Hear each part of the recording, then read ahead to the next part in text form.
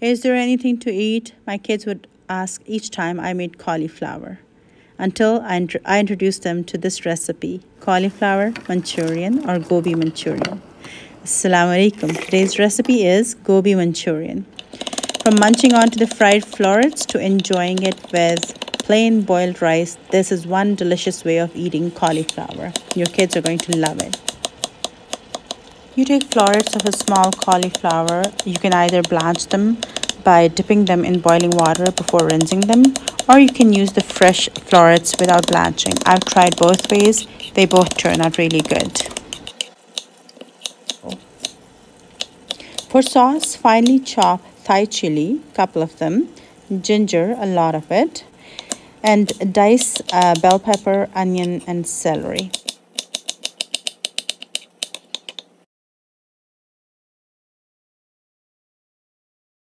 The mixture for dipping has 1 cup of all-purpose flour, half a cup of corn flour, plus salt, black pepper, red chilies, Ajinomoto, optional, and garlic powder.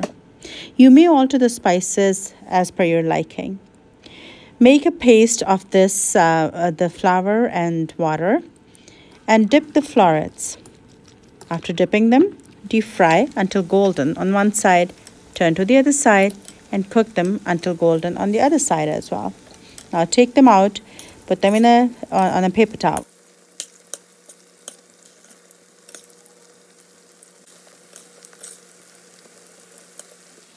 Heat oil in the pan, add Thai chili and ginger, saute. Add diced vegetables, stir, add sriracha sauce or any hot sauce of your choice. Add some soy sauce and vinegar. Stir. Sprinkle some salt, add ketchup, about 1 cup.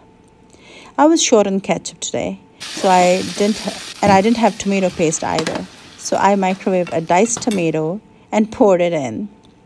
So make do. Sometimes you have to come up with some solutions on the spot, and this was my solution today, that I used a fresh tomato, made tomato paste and poured it in. Stir until all florets are nicely coated. Your Gobi Manchurian is ready. You may sprinkle some sesame seeds, crushed peppers, or cilantro to garnish. Serve it with plain boiled rice. Please subscribe to my channel for more wonderful recipes. Like and share. Thank you for watching. Assalamu alaikum.